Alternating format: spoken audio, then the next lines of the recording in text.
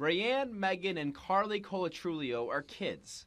They don't have the money or supplies to donate to Superstorm Sandy victims, but they've donated time, spending thousands of hours organizing and counting donated items. I have everything at my house that I want, and if something happened to me, I'd probably want someone to help me too. Working with Operation Sandy Relief, they are getting hundreds of donated toys ready for the group's trip back down to New York City on December 15th.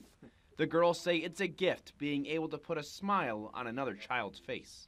For them not to know and then just have a big truck go down with all the toys and have them to be able to at least have something for Christmas. They're probably not expecting it. It's very, very wonderful for them to get toys and stuff for Christmas because after everything that happened, they had nothing. For Brian Borchik, who helped start Operation Sandy Relief with just a Jeep, seeing the effort's impact on the kids makes it special.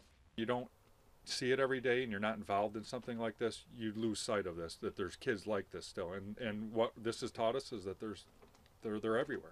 And it doesn't just stop at those three little girls either, as the Dark Star Orchestra, a popular Grateful Dead cover band, has actually agreed to let these bins in to their concerts tonight at the Westcott Theater for people to donate their toys to Operation Sandy Relief, another example of the grand scale of everything this group has done for those Sandy victims. Just to have this band be willing to take part in this and know that everybody's trying to do this, I think is huge. It's a wide scope. Everybody wants to help, and they're contributing in any way they can.